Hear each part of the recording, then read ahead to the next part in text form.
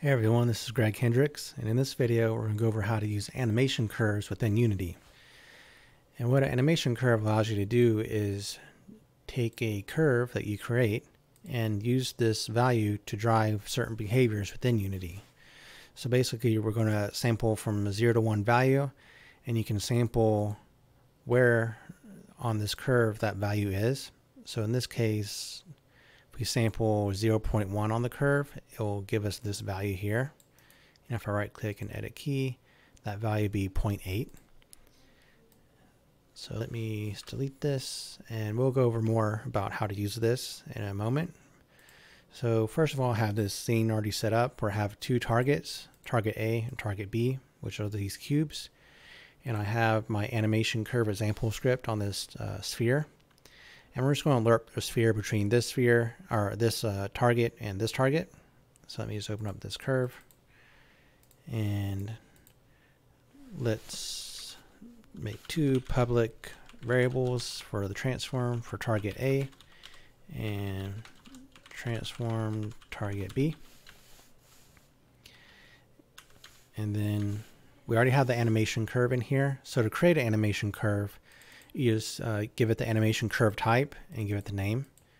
And if we go back to Unity, that will give you this right here by default. And you can just click it to open up the big view of it and edit the curves from there. All right, so let's create a lerp offset vector, and I'll show you what we're going to do with this in a second. And let's create a lerp time float value, and this will be how long it takes to go from point A to point B. And then let's create a private float timer, and this will hold the time for as we lerp from point A to point B. So let's take our timer and store time.delta time into here. And then if the timer is greater than our lerp time, which is how long we want it to move, we'll just make the timer equal to lerp time. And then we'll do a lerp ratio. And we'll take the timer and divide it by the total time. Basically the current time divided by the total time, and this will give us a ratio from 0 to 1. And we can use that to drive our lerp. So let's lerp this transforms position, which is the sphere. So we'll do vector3.lerp, and we'll say target A.position to target B.position, and we'll use our lerp ratio, which is 0 to 1 value. And let's hit save and go back to Unity and go to the sphere, and we'll plug in our targets. So right now we're not using the lerp curve or the lerp offset, and let's just hit play and we'll see. So the sphere starts here, and over 3 seconds it'll lerp over to here. And let's say, I don't know, the designer put a capsule or something in the middle, and now it's messing up our lerp. So now it's going to collide with this object. But we like that it starts here and eventually ends up here over 3 seconds. But now we have a problem where we don't want this to collide with this object in the middle. And to fix that, we can use an animation curve to help give more complexity to our movement, but also have it very easily be tunable and editable by driving it with this animation curve here. And what we're going to do is take this lerp offset. So let's say I say lerp offset of 3, and let me make this curve here. So you'll notice first of all we have these presets down here. So I'm just going to click the left one, and this will give us a preset where it's a flat line at with the value of 1. So if you right click anywhere on the curve, you can say add key, and then you just marquee or single click the curves, the control points, and you can move them down. So let me just hold shift and grab these two and just kind of move them down. to here. You can hold control and kind of snap a little bit, or hold shift and you'll constrain up and down axis.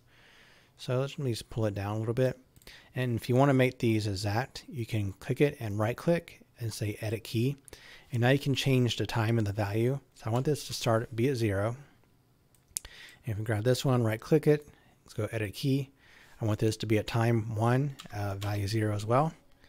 And you can grab these tangent handles and kind of edit your curve that way. So basically, we're going to multiply this curve by our offset. So when it starts at 0. And as it gradually gets to the middle here, it will multiply it by a value of 1, because this is the value 1 right in the middle.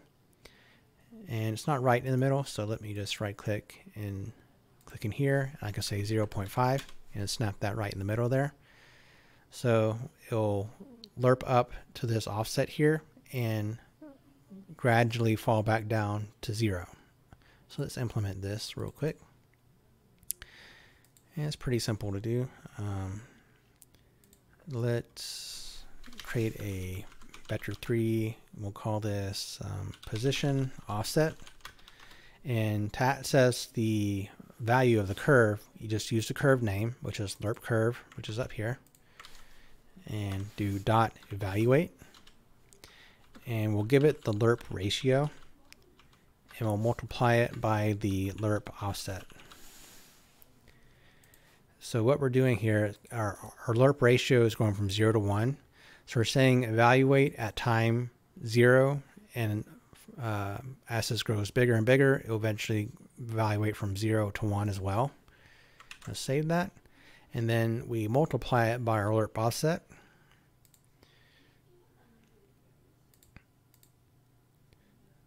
So basically our lerp ratio is going from 0 to 1. Then we're saying evaluate the curve's value from 0 to 1. So we'll get this motion when we click play. And since we're multiplying it by this lerp offset, when it gets to middle, it'll be 3, because that's what we have here. We'll multiply it by 1. So let's hit play and see what we got.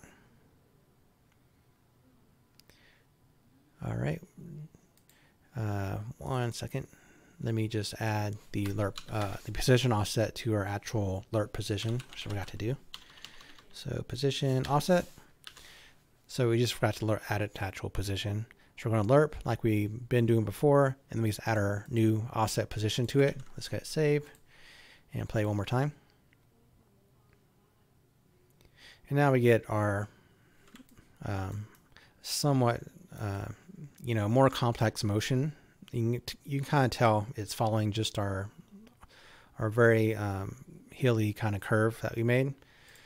But let's say you want to add more complication to it. It's very easy to do. Like basically, you'll follow whatever shape this curve is. So if you want it to be kind of wait a little bit and then gradually all of a sudden go up right before it gets to the middle and kind of fine tune it from here, you can easily just add some more keys to it, shape it so it waits a little bit and then it'll jump over it. So it's a really useful tool to know about as you create, procedural animations and stuff like that. You can make really complicated looking procedural animation stuff, but it's actually behind the scenes very easy to edit and, kind of art direct on how you want it to move. And let's go, I'll show you one more example just to show you just another thing on how to use this for different stuff. So let's just kill all this stuff and we'll start from scratch. So what we're going to do is, and let me get rid of this, and I'll keep our target B in our sphere. So what we want is as the sphere gets closer to the cube, we'll change the sphere color to red. As it gets closer, we'll control that with a lerp curve, or with a, not a lerp curve, but a animation curve. Just to give you another example of how we can use something like a animation curve to help us out. So let's do another transform target. This will hold our target B, and we'll need animation curve. And let's name this anim curve. And let's see, public float, we'll need a min distance. So this is the distance it needs to reach before it'll start transitioning into the red color. And then to change color, you use a render. So do render, and we'll name it renderer. Okay. And then let's create a start function, and we'll take our render and say get component render.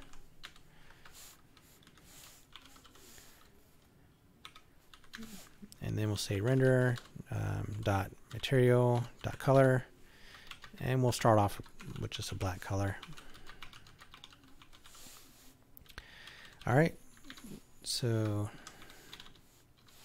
let's just save that, jump over back to Unity real quick,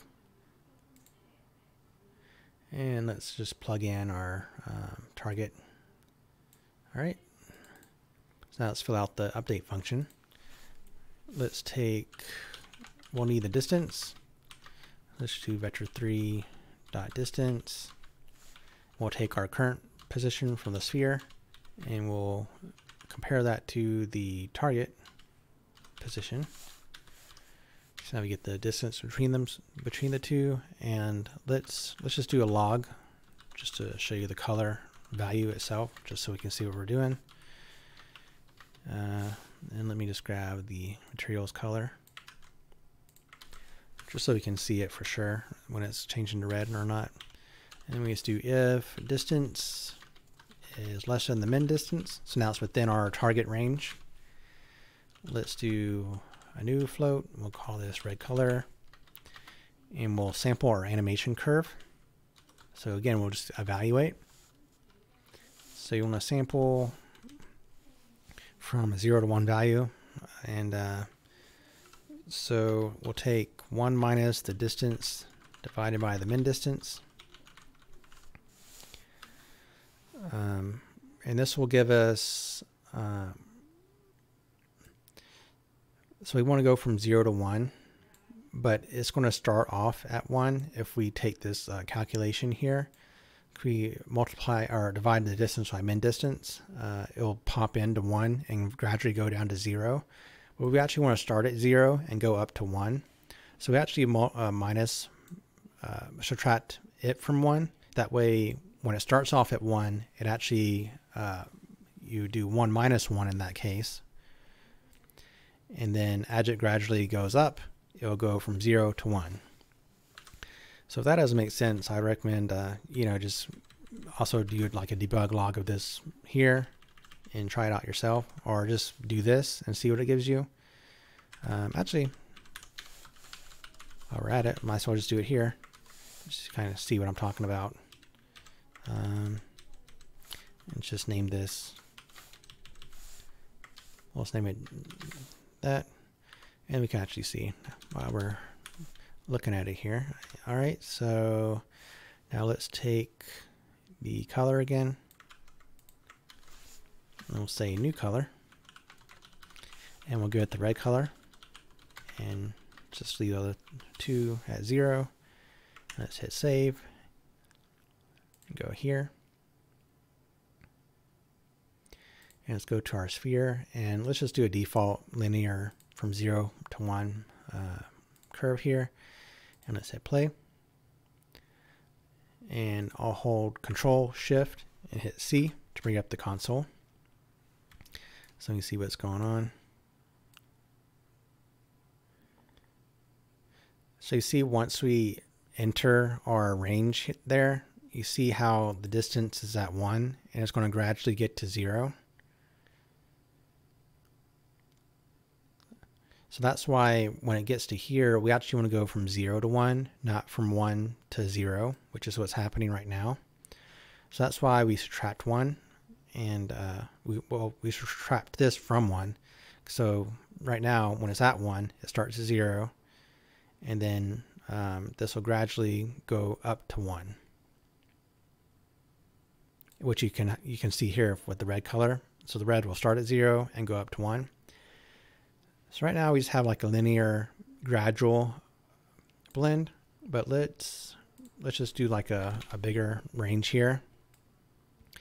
So what's cool is we're driving this through a animation curve, so you can just add a key and say,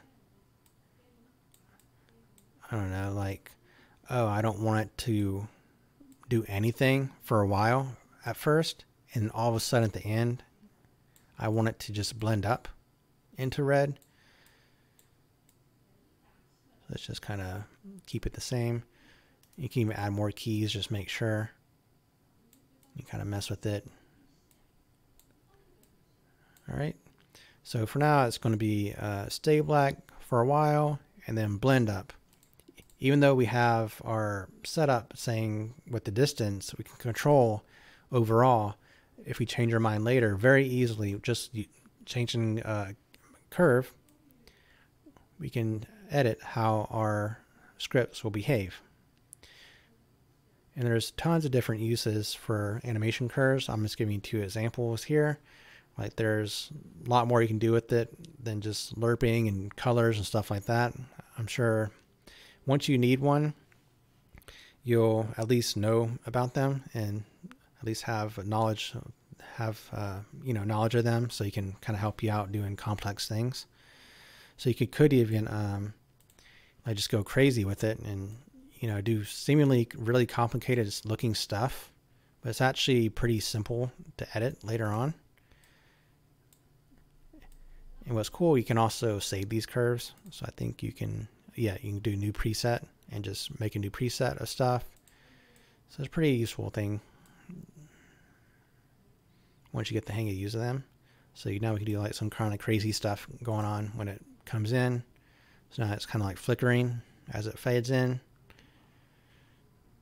And we did that without any extra code or anything. We just set it up with animation curve first, and it's so awesome. Like, it really helps you out a lot, especially when you're doing like complicated procedural animations and stuff like that.